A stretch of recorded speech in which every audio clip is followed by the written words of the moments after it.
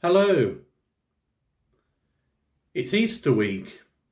Maybe you've finished your chocolate and taken your cards or other things down. Did you know that cream eggs are 5 grams lighter this year than they were in 2022? Now, immediately before today's verse in John 6:28, it says that the people asked Jesus, "What must we do to do the work God requires?"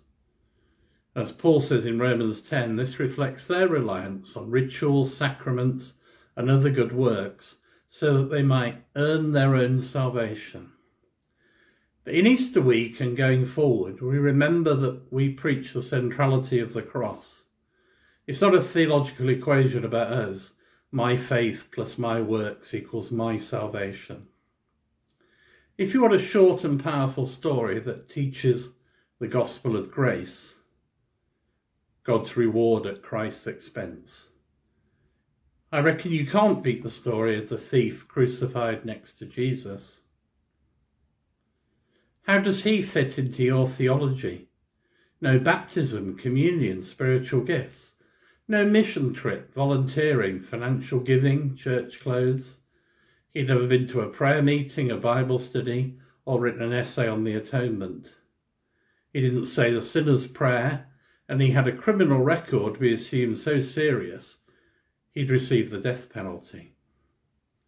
All those other things we do because we have faith, we have belief, we know Jesus as our Saviour.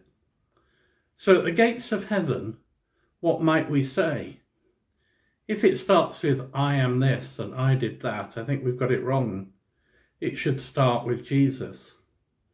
What would the thief say? Probably something like, "Because the man on the middle cross said I could come here." In the perhaps more well-known verse in John 3:16, it says, "Whoever believes him." In today's verse, Jesus is clear.